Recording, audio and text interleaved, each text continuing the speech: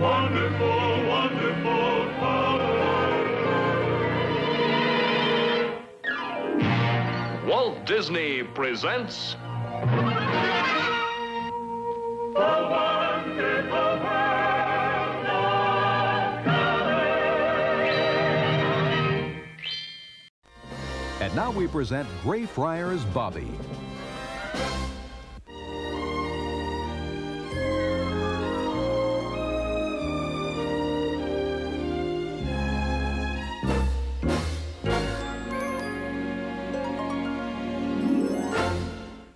This is the true story of a dog who lived almost a century ago. His monument stands in Scotland's capital city of Edinburgh to this day, commemorating his devotion to an old man whom he loved in life and guarded for 14 years after death had parted them. He made happier the lives of a whole generation of children who knew him. This is his story.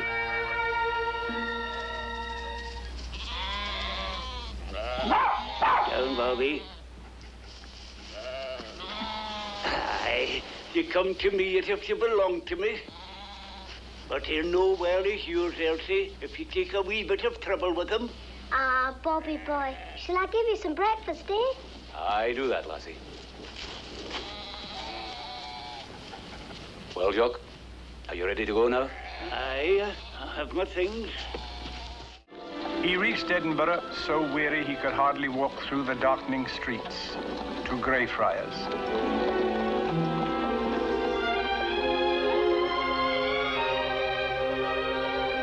But he was just in time for the closing of the kirkyard gates.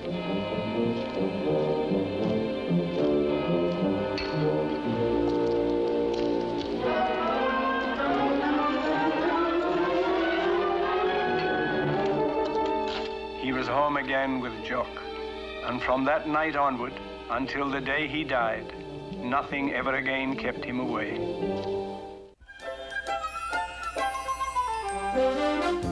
A secret letter that falls into the wrong hands and a message that should never have been delivered. Find out who's got themselves in hot water when Neighbours continues 6:30 tomorrow on 10. And coming up next, hilarious canine capers on The Nanny.